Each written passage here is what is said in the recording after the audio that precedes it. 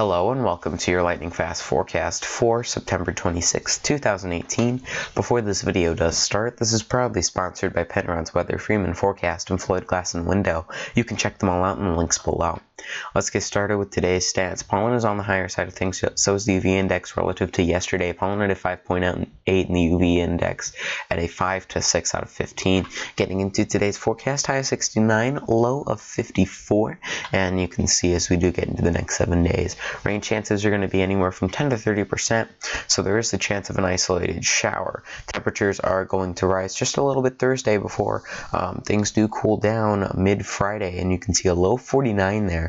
Things are going to get a little chilly overnight there. Saturday high of 66, low 56 before temperatures do make a recovery all the way up to high of 84 and a low of 68. Before Tuesday, we do see things almost level out. We could see a high in the 90s next week at some point, but after that it looks like temperatures are going to tank after that peak temperature day. Getting into drought, farther west you go, the worse it gets. You can see that here. Hopefully a new drought update will be here shortly. You can check me out on social media at Microcasting on Facebook, Twitter, and Instagram. Thank you so much for watching. This is Microcasting St. Louis signing out.